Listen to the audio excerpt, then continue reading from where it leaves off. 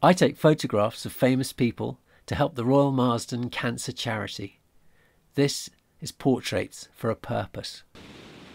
So today I'm in beautiful Eastbourne, and 35 years ago I wrote to Sophie Ward and said, will you sit for me for a photograph? And she wrote back to say, I'm a bit busy, can you try again another day?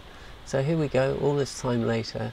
She's in a play down here and I happen to be here too, so I've come to the lovely Devonshire Theatre and we're going to do a session in the theatre. So I'm down there in the shadows, can you see me? I started off using the stage as a backdrop, so I guess that would be the warm-up picture. And the one I really wanted was a lone figure in the seats of the main auditorium, so I lit two little small lights on either side, hidden in the seats. I was a bit worried it might look a little bit ghostly, so I only did a few of these, but when I look back later, I actually think they're really nice, and I wish I'd done some more now. So if you're a photographer, let that be a lesson. Always take loads more than you think you need. Then here we are on the stage. This is literally half an hour before the play started, and I'm shooting from an angle you should never shoot from unless you're photographing Sophie Ward, who looks amazing from any angle, in my honest opinion. So here we are having ideas, what else can we do? And then Sophie said, why don't I stand on the table? Which I would never have dared even ask, because the play was literally about to start and I thought you're not allowed to move any props. But anyway, it's slightly precarious up there.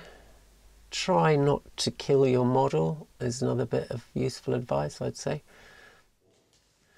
So I'm down on the floor. Again, it's an angle, I like that one. Looks like a 60s Vogue shot, I think. Here we go along the table. I was a little bit nervous that it was going to just look very formal, like she was reading the news or something.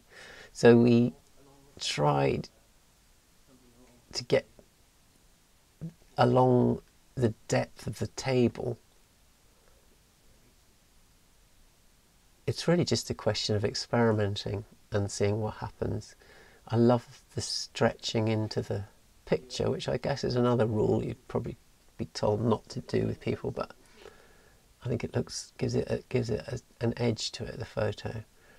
And the further down, I think it was here, we've got this one, which is my favourite. Then I wanted to do Sophie looking round over her shoulder so I could get the diagonal of the table behind her. I had this sort of Victorian idea of holding a big lamp, which is like those things that used to explode, isn't it? But I could move it around and play with the contours of her face. I quite like that. I think if I could do something nice with that. And then finished off with a few in the dressing room, which is a little bit of a cliche, but I think we got a couple of nice ones here in the mirror, particularly like these.